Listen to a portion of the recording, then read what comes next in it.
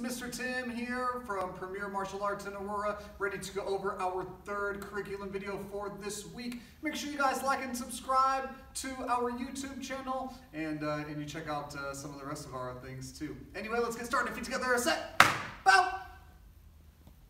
Let's get started today, students. So earlier this week, we practiced a couple different triangle footwork sequences or concepts. We talked about first the male triangle. The male triangle is when our point of the triangle is pointing forward. Our female triangle is when the point of the triangle is pointing backwards towards our own feet. Now, I want you to picture in your mind these two triangles stacked on top of each other like a diamond. So we have a female triangle here and a male triangle stacked on top just like this. Now, what we're going to do is we're going to focus on just one side of it to get started. So if you have some markers that you've been using on the floor, let's take our triangle and let's actually point our triangle to one side to get started today.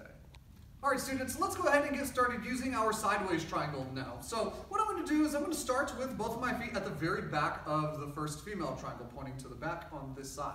What I'm going to do first is I'm going to take that foot that's on that side of the triangle and I'm going to step it into that corner of the triangle and I'm going to set in my guard stance here. The next thing I'm going to do is I'm going to take this foot, I'm going to slide it in and I'm just going to step it right to the front. Notice how when I let it step forward, my hips turn just a little bit, my feet twist just a little bit. That way I make sure I'm staying in a strong guard stance, aiming straight down the middle.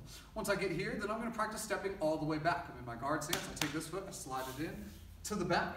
When I let it slide to the back, I turn that front foot just a little bit, making sure I'm settling into the best guard stance I can. And then I'll go ahead and I'll step all the way back to the back of the triangle to reset. All right, students, let's go right into adding some punching combinations into this movement here. So starting at the back, I stepped forward with one foot first and I settled here. Let's start simply with our jab cross combination. So when I'm here, I know this side's in front, so I'll start here with my jab, firing my cross right away. After I finish that cross, I'll take my second step, sliding in and forward right away. I want to make sure my hips settle into a position that I know is going to be best for me.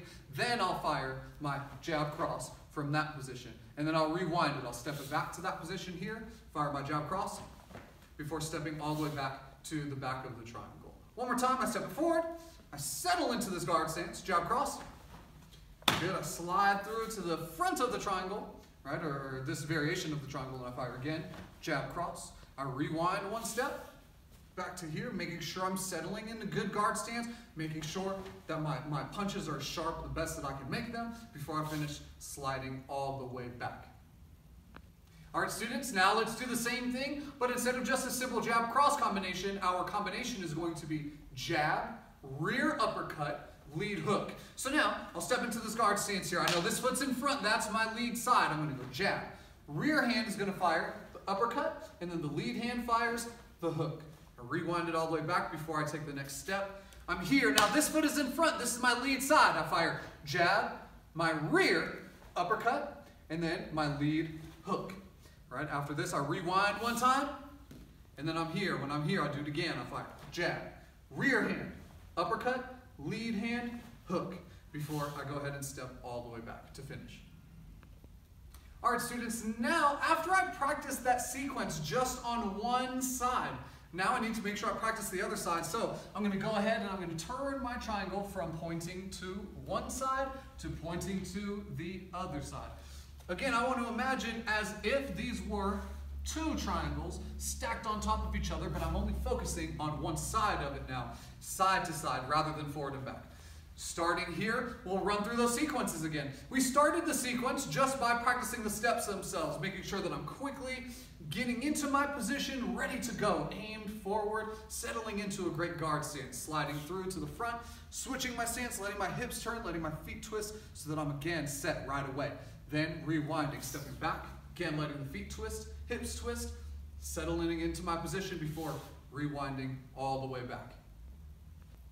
All right, the next part of that sequence on this side is as soon as I step in, we're adding those punches right away. So now when I step in here, let's start just with a simple jab cross on this side.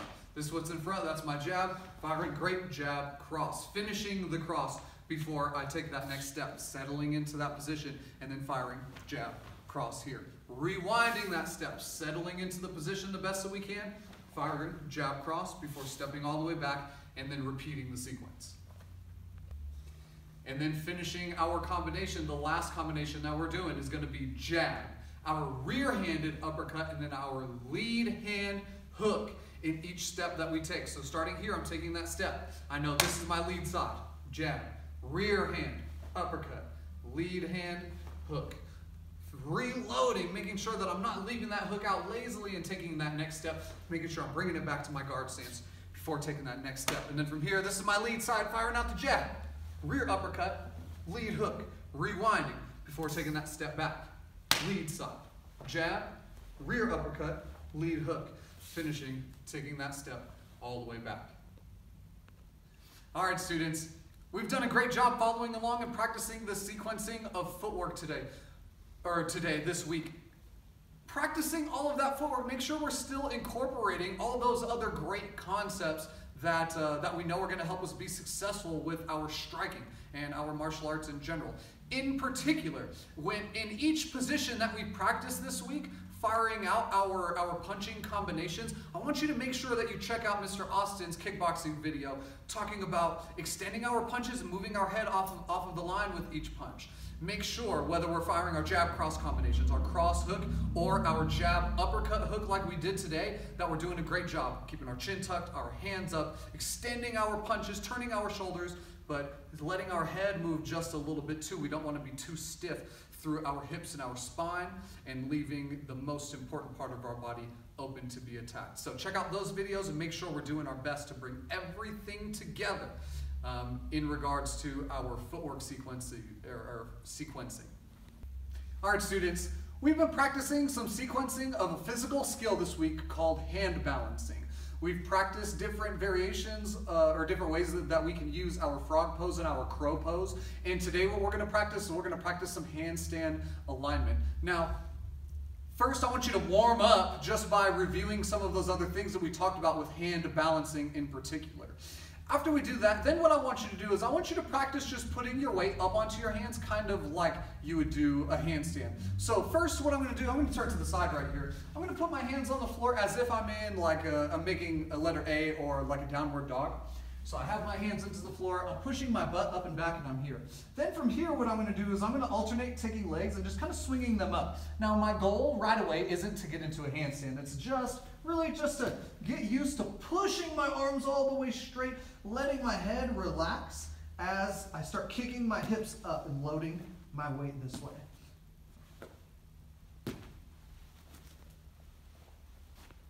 All right, students, after practicing kicking up and loading our hands like this, then what I want you to do is I want you to make sure that you have a wall or something that you can climb your feet up. And we're going to use our wall to practice just aligning ourselves into our handstand to make our balancing that much easier. Now, make sure you feel out your body. Lots of times when we get into inversions or positions where our head is below our heart, and our weight gets up like this, especially if we're never used to that kind of position, it can take a second for our body to acclimate. So really feel it out and don't push yourself in too short of a time frame to do this kind of movement. But anyway, now what I'm going to do, get close to a wall, I'm going to start taking my feet and just walking up the wall. Now as I take my feet and I push and I walk up the wall, I'm going to take my hands and I'm going to start walking them as close to the wall as I can. Now my belt's in the way so I can't get as close as I like to. But anyway, once I'm here, now what I'm going to do is I'm going to let my head relax and look at the wall. And I'm going to think about pushing my arms as hard as I can through here.